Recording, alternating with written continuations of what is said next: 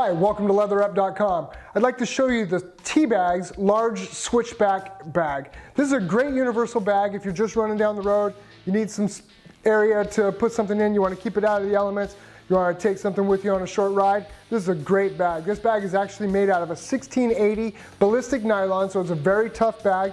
It actually has a structural plastic inside, so it does stay structurally sound in this shape.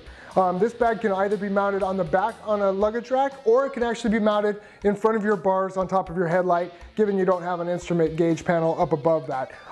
Because it is 1680 denier, we do not recommend that you strap this to any kind of a paint. That 1680 denier is pretty coarse. It will scratch paint, but it would be okay to be on top of chrome. So let's show you a little bit about it. The bag actually has some mount points. There's some large D-rings here that you can tie off on. It does have a carrying handle, so once you reach your location, it's quick, easy disconnect. They're just clips. Once those are strapped to the bike, you just unclip them, grab the bag, take it in with you. You don't have to worry about it.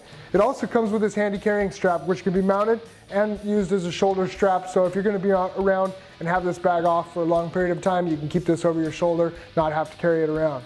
There's one access point. Like I said, this is a pretty minimal bag. There's not a lot to it, but it is great for running around. Basically the end opens up. You actually have a nylon drawstring in there, so you can put product in, put your stuff inside, keep it where you want it. If you want to cinch it down at the end, go ahead and cinch it down. Doesn't allow things to fall out, keeps everything in place. Great bag for just running around, does very well on the website. Please check it out for more information and pricing at leatherup.com. Thanks for watching.